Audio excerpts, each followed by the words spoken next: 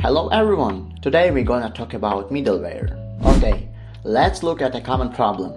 Here we have a web API with lots of clients sending requests all the time.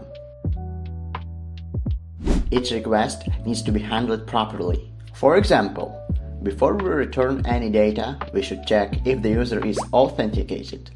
Or maybe we wanna log each request, or introduce global error handling to make our API work properly. Without middleware, you end up copying authentication, login, and error handling into every endpoint. Need to make a change? Now you have to update 100 places. The solution is middleware. Middleware runs on every request. Add it once and your pipeline automates it.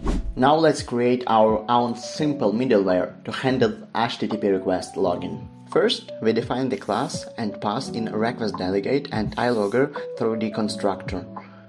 Request delegate allows us to call the next middleware, and iLogger is used to log information. Invoke async is called automatically for each HTTP request. In this method, we enable buffering so we can read the request body. We log the method path and body only if it's post or put. After processing, we call the next middleware. In the program.cs file, I've added several test endpoints.